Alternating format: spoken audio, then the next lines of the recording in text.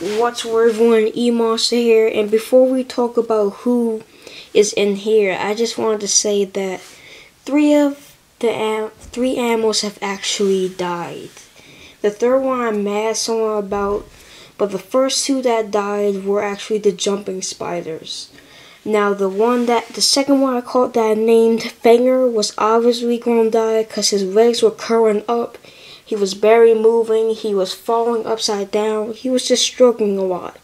But the first one named Striker, he looked still very active and stuff, so I thought he still had a few days left, but he actually died the same night as Fanger, so I am a little sad because they were really fun to keep. It was cool to watch them jump around and pounce their prey and stuff, but they were already old by the time I got them.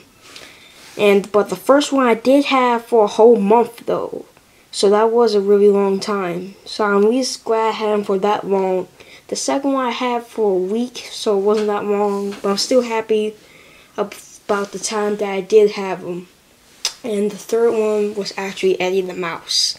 Okay, look, I know I got Eddie the Mouse to feed to my ball python, but even though I do ball python feedings, I was actually interested in keeping mice as pets, so since the snake didn't eat them, I actually wanted to keep Eddie as a pet. But my dad knew I was trying to keep him as a pet, but he still took the mouse out of the bird cage anyway, put him in the snake tank, and when the snake ate him, I was mad. I was really mad, so I'm sorry for the people who really liked Eddie the Mouse, and I'm sorry for the people who really liked the jumping spider videos. The jumping spiders got old, they died, and you have to blame my dad for what happened to Eddie the Mouse. So I'm sorry about that.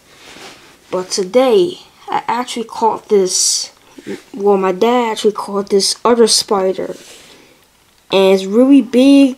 It's like long and really flat to me. When you look at the bottom of it, it looks like a jumping spider. But then when you look at the top, I want to say it looks like a wolf spider. It just looks strange, the top to me. So comment down below, is this a jumping spider or something that looks similar to a jumping spider? Because I don't know. By having the tank that the first jumping spider used to be in, I took all the twigs and stuff and the leaves and stuff out. And that used to be at the top of the tank, but I took it out and put it at the bottom. So, yeah, I'm sorry about the jumping spiders and the mouse, they're gone now.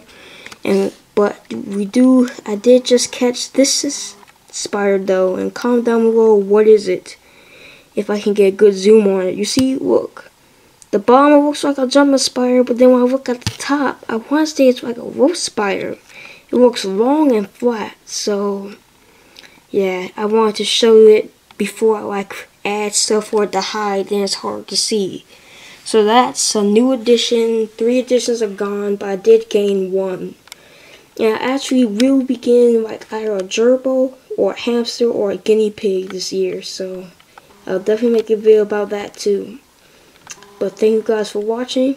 Keep spreading word on the sidewalks. I'm E-Monster. I'm out.